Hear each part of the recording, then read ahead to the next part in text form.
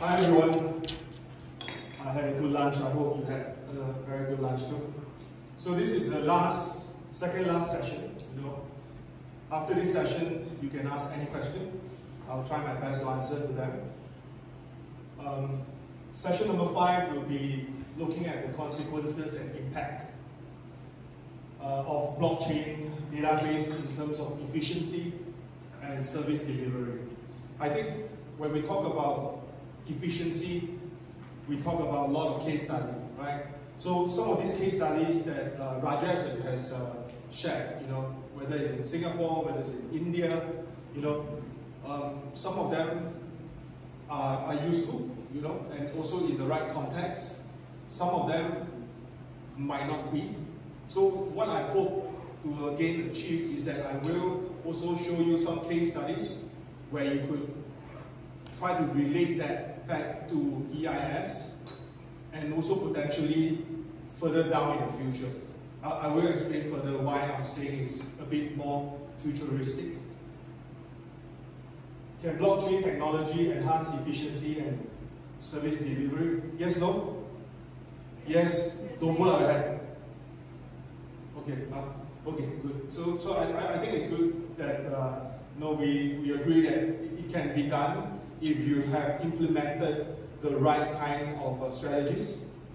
And if you understood the theory of how smart contracts are going to work, right, then you will realize that the kind of efficiency will be a lot better, And then if you can look at how AI can be built as an additional layer of middleware on top of what blockchain layer that you're trying to do, that can increase your efficiency and effectiveness a lot more.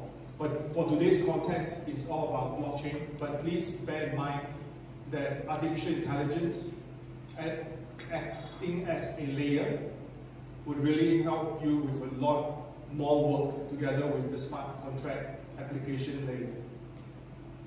So we streamline a lot of transactions. I kept saying this from day one, the kind of transactions that can be done maybe using hours right now, it can be finished within seconds. So that will definitely reduce cost, it will definitely reduce a lot of time, and you can use your time more wisely in many different areas. So I think in terms of the efficiency and the service delivery, it will be a lot better. Automation through the smart contract helps to streamline and enforce and eliminate the need for manual intervention. Same thing as what I mentioned, things can be automated, fully automated if you want, or semi-automated if you want. So it depends on what kind of task you're looking at. Checking against data, for example, some of you have told me, I could use the SPSS, for example, just to make sure that the data integrity is there and so forth. But if you use a smart contract with the right kind of variables, you can spot the mistake in a lot smarter. So something that you should bear in mind. Seamless collaboration. Whenever we talk about blockchain, we always talk about transparency. We always talk about many different kinds of properties that might not be very useful to you, but seamless in terms of how you collaborate. For example, if you do it with a different department, if you do it interagency, if you do it intergovernment, blockchain itself can create a certain environment, where everybody understood each other, through a proper consensus mechanism. You can then simultaneously do things accordingly, to what you want to convey. So this will be a very good seamless integration. Enhanced security because of how the data is being captured and how the data is being structured. The security level will definitely be a lot higher than just pure traditional database. So I want to share use cases, and this use case, some of them might not be so straightforward to what you are trying to do with EIS. Most of these are public case studies in the public sector. So first one that I want to share is with Delaware. So they have a smart incorporation. So the US state, Delaware, is in the early stages of creating incorporation services on blockchain records and smart contract, rather than paper-based exchanges. So this is very similar to what Rajesh has mentioned for Singapore. Singapore is a lot easier because before they embark onto the blockchain journey, all the things are digitized. You know, there's no paper transaction, to be very honest. So if everything is digitized, it's a lot easier. The barrier is so low, you could actually do this in a very fast manner. So the process of incorporation includes the filing, documentation, legal entity, legal structure, how you issue your shares, how you issue your bylaw, how you do your AGM. All of this will be on blockchain. This is actually very useful. If you can make this on blockchain, verified by your directors and your company secretary, those kind of data, when it flows back to the EIS system, it gives a different level of verification. So a digital approach to incorporate would benefit the growing number of private companies with complicated equity structure where different shareholders have different rights and obligations. Same thing, you know, sometimes they change the shareholder, they never inform. Sometimes they change the shareholder, there's typo in the names and so forth and so on.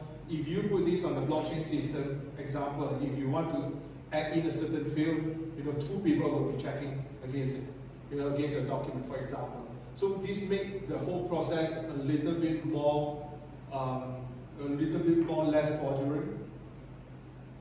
The rules associated with particular investment in a business could be formulated as smart contract embedded in the blockchain. This blockchain might be used to automate voting processes, ensure compliance, and how shareholders can even sell their shares. So if you look a few steps ahead, you know, you create the blockchain environment not just for now. You know, it can be reapplied to many different kind of scenarios. You know, example, e-voting. I've said e-vote for many times within the whole workshop. The reason being is I think using the technology as one of the easiest use case, you know, and easily related to the government, some of the departments. So this could be something that you could do as well. So next one would be Venezuela. You know, they have a different set of use case. They are actually the first federal government to introduce digital currency called Petro. This is a groundbreaking move because the country has a lot of issues in terms of economic challenges, hyperinflation, a lot of different economic sanctions, and their currency is depreciating. You know, so if it's in that kind of state, you know, their own digital currency would actually make a lot more sense, right? So, as you know, so they offered the local an opportunity to safeguard their wealth and hedge against all the different inflation using this digital currency. So the Petro is based on blockchain technology providing enhanced security. It is backed by their oil reserve, which is among one of the biggest in the world. This backing, combined with the digital nature of the currency, aim to instill confidence in Petro and stabilize the currency and country's economy. I think this is something that many countries are facing, to be very honest, in terms of inflation. This case study itself is not just about a digital currency. You know, it is not just about that. It is about how the digital currency can be linked back to all the things that you're trying to do. You just imagine you have a digital currency, everything is recorded, traced.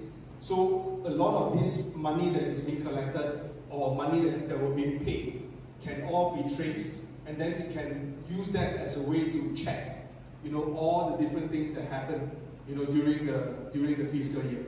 You know, so this can help a lot. You know, you can control a lot more, you can understand your people a lot more. Thus, again, is a really efficient use case. So yeah, embrace them. You know, you can fight against this fiat currency. You fight against this is a government-controlled currency. But this is just a case for you to understand that things are really happening. So cryptocurrency provide the Venezuelans with access to international market and financial services, bypassing the limitation imposed by the economic conditions. That they facilitate more international trade. Individuals and businesses are now very open. You know, they are able to look at things in a different light. You know, because they now have a currency that is backed by oil and it's a lot more stable. So another case study, you know, would be Denmark. So Denmark has taken a progressive step in electoral process using a blockchain for their e-voting. You know, so these are examples of how votes are going to be done. This has also been done in US. The same voting system has also been adopted in Southeast Asia, some of the countries. So this provides a certain transparency, a non-tampered, decentralized way to vote and get yourself to understand the whole process. You know, free from manipulation, free from people who want to, you know, pay to get their votes, for example. So this is a really real use case that's happening in Denmark. I have friends who are running civil societies. You know, they are people who, you know, go on the street to protest over the weekend. They could be part of a workers' union, for example. They are also using the blockchain technology to do votes, you know, to vote among themselves, to vote against decisions, you know, for example, are they going to lobby against A or are they going to lobby against B? They actually use a blockchain e-voting system to do that. Of course, this is very easy to do, you know, and to them, they think that it's more trustworthy. So people who protest are using that kind of system. So this whole process has increased accessibility and inclusiveness, you know, among their citizens. You know, they are more open to cast a vote, they are more willing to cast a vote, and they are more willing to talk about it, you know, because they are very proud, you know. Friends at Denmark, they are very proud. They say that, oh, what our vote are actually very transparent, right? So the secure nature of the blockchain technology used in the system, you know, enhances the overall integrity, reduce risk, you know, increase accuracy of the whole framework during the election process. Implementation aligns with the country commitment to digital innovation and a reputation as a very forward-thinking nation, you know. The whole democracy process is then instilled within the whole system together with the blockchain technology.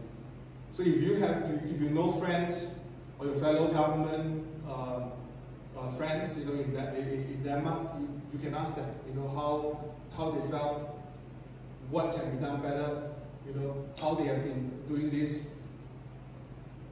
So I want to, you know, end off the session, you know, with a few things. Number one is leverage blockchain in the right way to get you the right kind of results, right?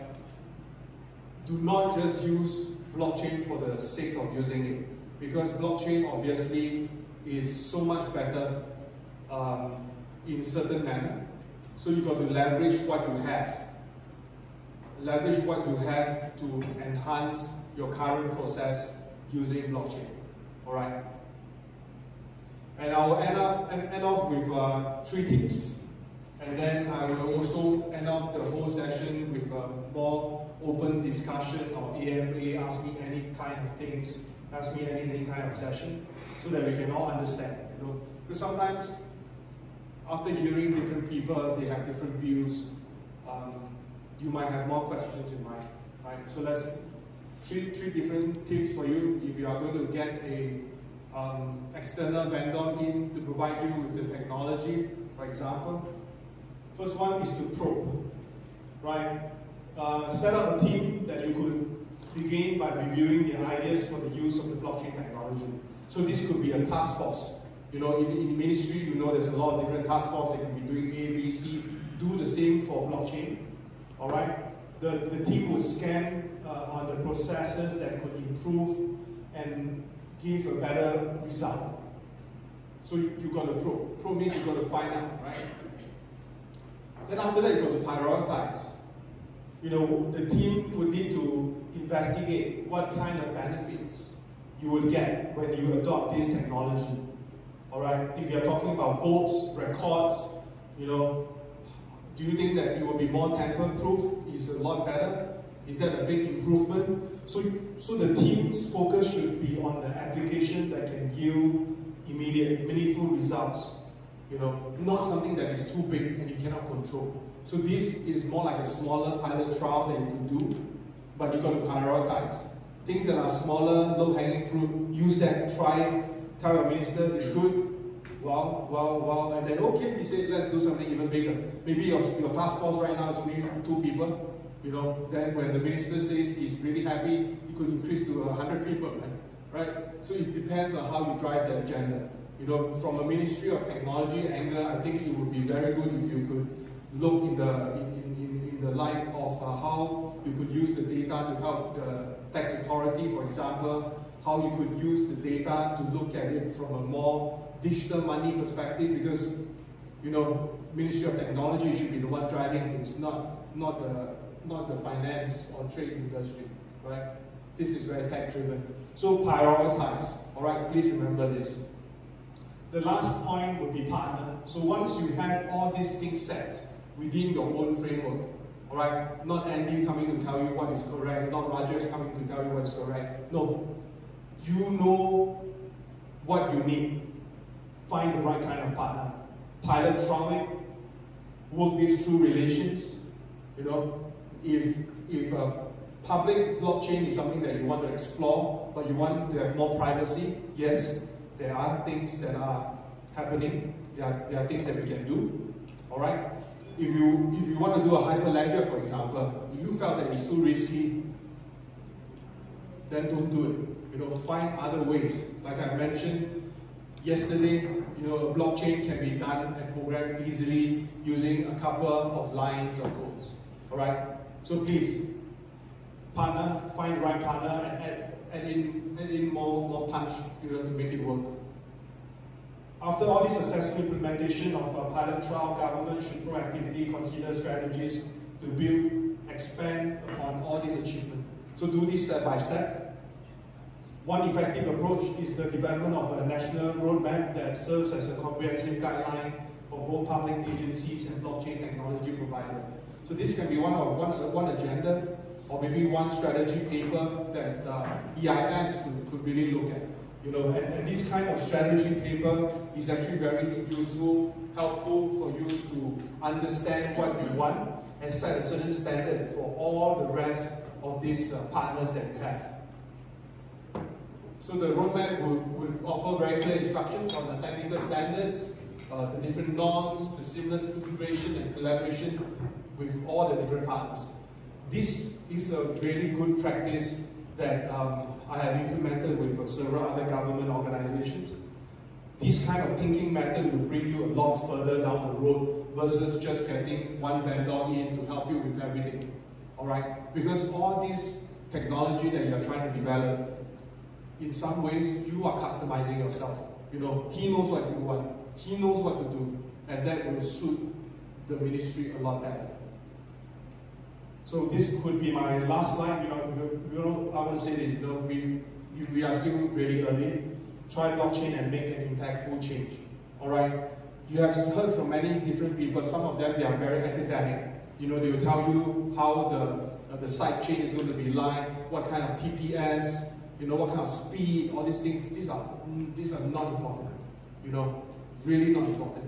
Because right now, what you see in the blockchain space is just a tip of the iceberg.